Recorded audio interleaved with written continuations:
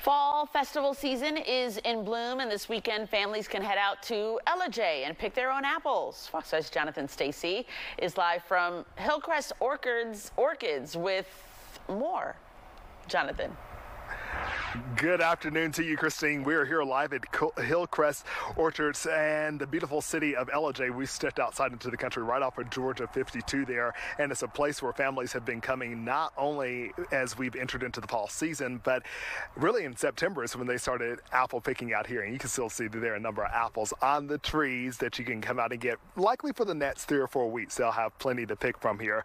However, there is one thing that the owner, Janice, is telling me that needs to happen in the weather for these kind of pale apples to really brighten up, and we'll tell you about that coming up at 5 o'clock. Now, what they were able to get a lot of in the spring and summertime was a lot of rain. However, over the past really month and a half, rainfall has been hard to come by here, and that's not a major surprise. Here in Georgia, September and October are our driest months, but we've been a little bit too dry as of late. In fact, for the year, since January 1st, we're now running a deficit of over 5 inches of rainfall. That's at Atlanta's Hartsfield-Jackson International Airport.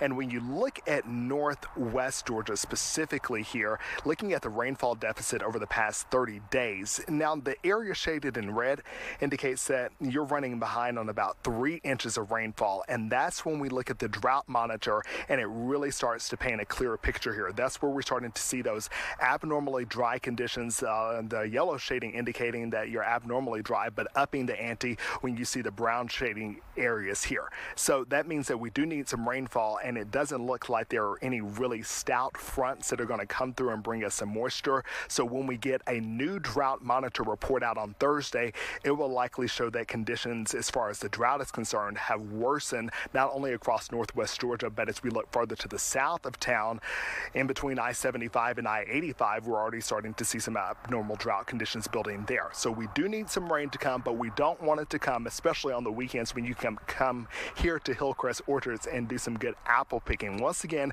we need the weather to take a bit of a change, and we'll talk about that at 5 o'clock. Until then, we're live in Ellijay. Jonathan Stacey, Fox 5 News. Nice, need those apples to be nice and red and juicy. I bet people have a lot of fun picking. That's the color we're looking for. Yeah.